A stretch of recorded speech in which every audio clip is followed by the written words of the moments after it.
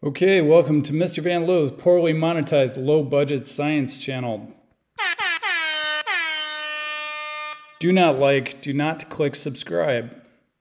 Today we're going to talk about topic 1.3, vectors and scalars. And this topic is very, very important for IB physics and physics in general. So your learning objectives. By the end of this lesson, you will be able to define vectors and scalars, multiply a vector and a scalar, resolve vectors into their horizontal and vertical components, calculate the magnitude and direction of a vector given its vertical and horizontal components, and vice versa. Add and subtract vectors both visually and quantitatively. Okay, so let's jump into some definitions. First, scalars are quantities that can be defined by a single number. Okay, so some examples of that would be time, distance, mass, speed, and temperature. Okay, all you need is the quantity and that's it. Vectors, however, have two properties. A single number, which we call magnitude, and a direction. Okay, so they have a quantity and we know which direction they are pointed in. Okay, some examples of this include displacement, weight, velocity, acceleration, and force. And we typically show the direction with arrows, and we can also give an angle, as you'll see a little later. So we're going to write vectors with an italic boldface in this presentation, but there are some other ways to do it. Also, the magnitude is written as the absolute value of that A, or just an italic A, okay? You could also write A with a little arrow over the top, and we'll see an example of that a little bit later. Okay, so speaking of examples, wow, look at that. Yeah, that's pretty boring. So here we have a few arrows, and these vectors have equal magnitudes or lengths, but they have different directions. And so these vectors are not equal. Here, however, you see three arrows that have the same magnitude and are pointed in the same direction, and these are therefore equal. Okay, same magnitude, same direction. They're equal vectors then. Okay, next we'll look at multiplying a vector by a scalar. Okay, so we can do this. So here you can see vector f, and if you look over here, you can see 2f. Okay, we've multiplied our vector by 2. The direction remains the same, but the magnitude has now doubled. Okay, so if you counted these boxes carefully, and you could even use a Pythagorean theorem, what you would notice is that the magnitude of 2f is going to be double the magnitude of f itself. Okay, here we have a negative scalar being multiplied by f, and this decreases the magnitude by half, and it also changes the direction. Okay, so the direction of our negative vector is going to be 180 degrees to the original vector, okay? And that's going to be very important when we look at vector subtraction in a little bit. Okay, speaking of subtraction and addition, we're going to look at what addition of vectors looks like. This is just going to be a visual representation, but it's never a bad idea to visually represent vectors, even if you're adding them quantitatively. And we'll look at what that looks like a little bit later. Okay, so right now we're just going to visually add these together. We're adding f and g. Okay, so vector f, vector g. I'm going to show you two methods on how you might do that. The first one is a little bit more time consuming. So first thing we do is we draw both of our vectors as if they're coming out of the same origin. So if we look at the tail, the non-arrow end of the vector, we put the tail on the origin. Okay, so there's vector f, there's vector g. Second step is to complete a parallelogram with sides f and g. Okay, so in this case, I just made a copy of g and popped it up here at the end of f. And I made a copy of f and put it at the end of vector g here. And our final step is to draw a diagonal line from the origin to the other side of the parallelogram. And we now have what's called our resultant vector, f plus g. Okay, so go ahead and give yourself a pat on the back. We've just added some vectors. Nice. Okay, method 2 is the tip to tail method, and this isn't in SOCOS for some reason, your textbook, but anyway, it's slightly faster. So you just arrange the vectors so that the tail of one vector is pointed into the tip of another one, or maybe that should be worded backward. Anyway, it doesn't matter if you start with G or F, the result is going to be the same, okay? So you just draw a line connecting the tail of vector F here to the tip of vector G, and there's your new vector, okay? There you go. So let's talk about subtraction of vectors. So here I have vector F and I have vector G, same vectors as before, but I would like to subtract vector F from vector G. So the way that I start to do that is by reversing the direction of F, or just rotating it 180 degrees.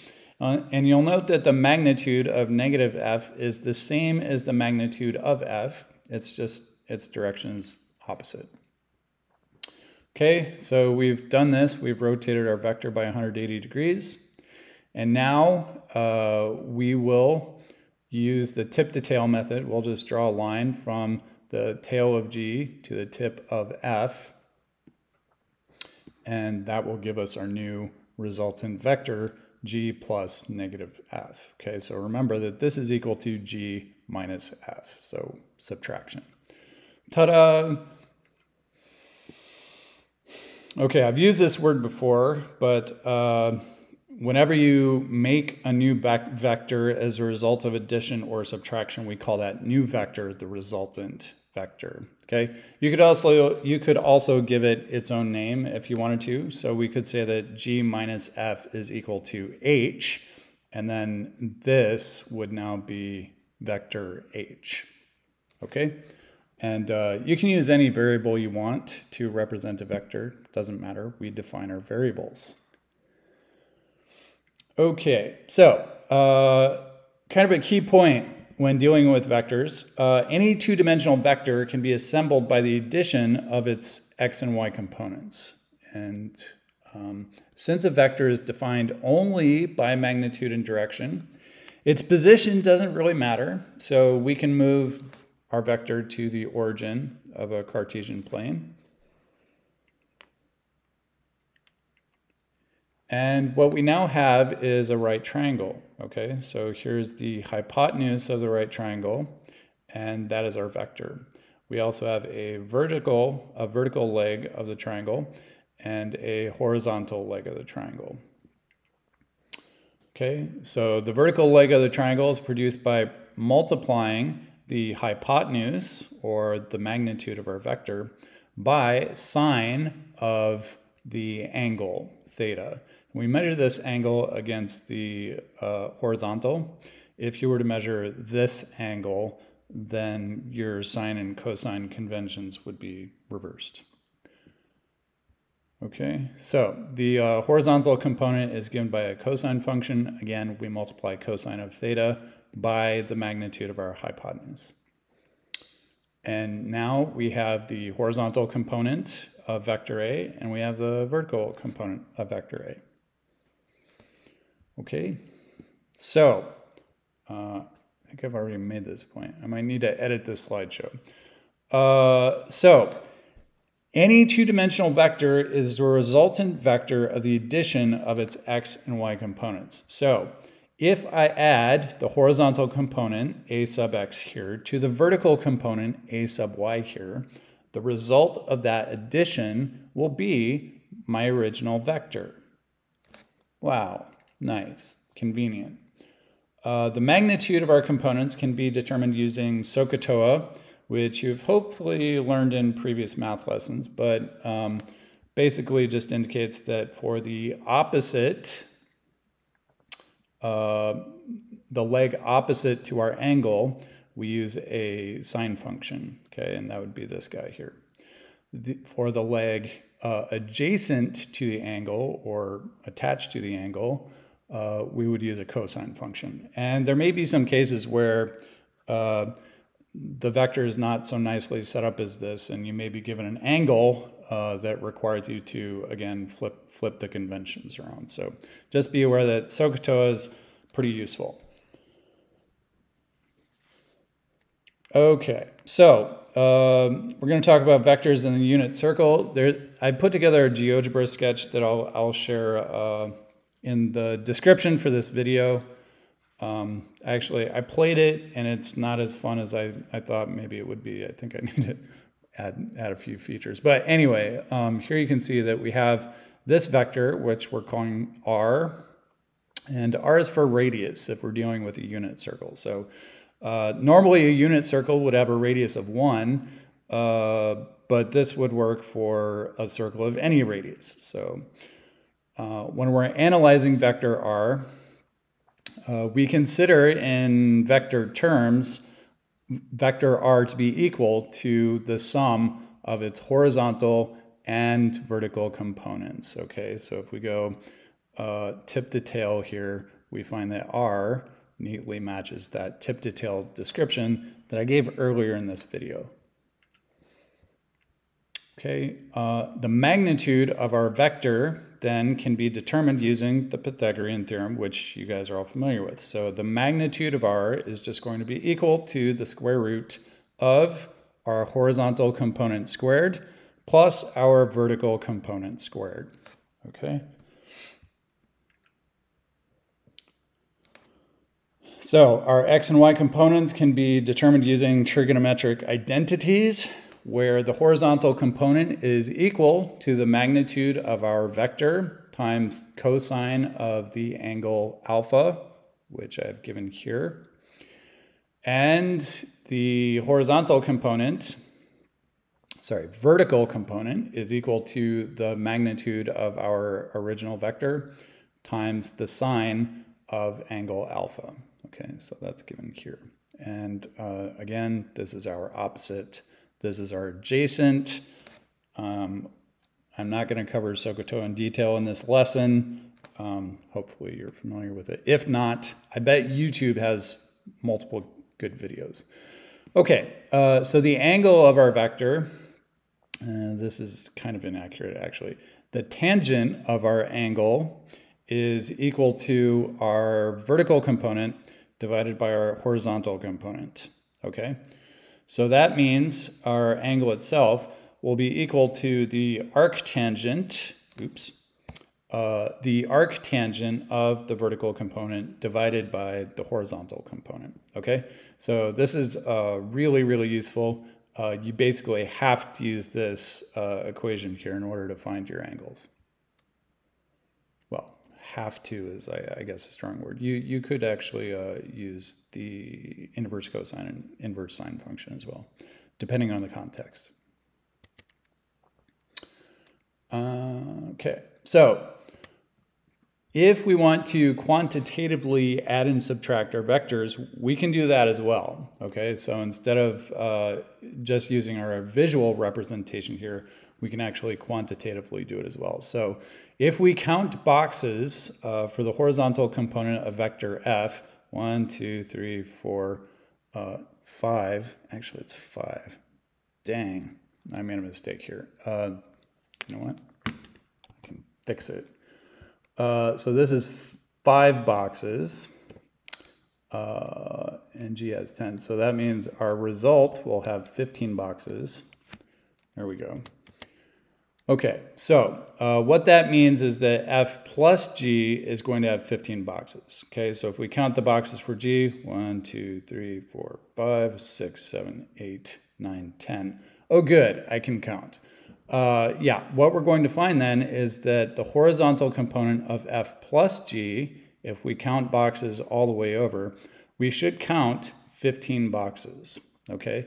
So our horizontal component of f plus g will be equal to 15 boxes in this case.